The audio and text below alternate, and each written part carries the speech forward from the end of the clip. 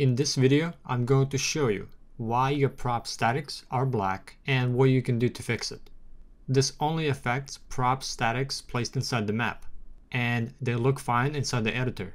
But when you compile, they look unlit, and this is due to the latest Wildfire update and changes to lighting in Counter-Strike. Valve will probably fix this very soon, but in the meantime, there have been a lot of people who've experienced this and want to have a fix until an official fix comes through. So here is how you fix black prop statics to render and show up normal.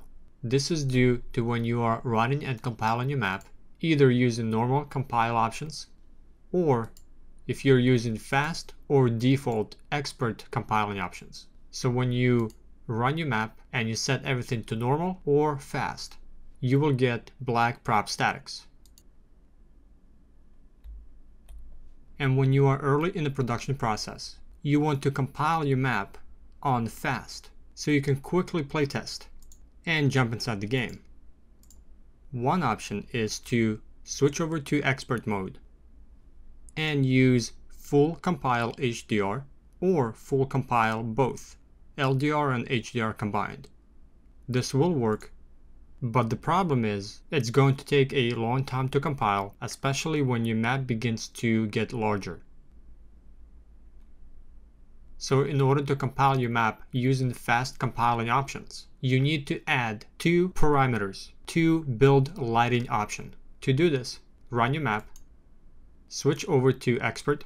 Under configurations, use the drop-down menu, select fast, compile run commands, select third option down, light_exe, and under parameters, add two additional parameters right before existing parameters and not after. First command is dash StaticPropLighting, make sure you put a space right after, and second command is dash StaticPropSampleScale space 0.25, and make sure to put a space at the end.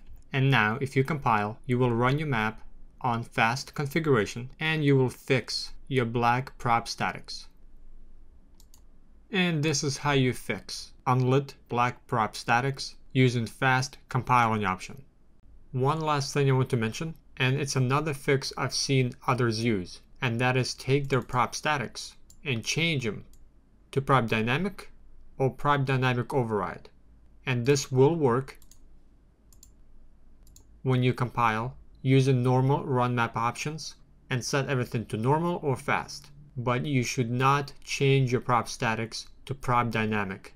Most of your props should stay prop static, and dynamic props are very heavy on performance and should be used very sparingly. So avoid changing them to prop dynamic and use this fix until Valve comes out with an official fix.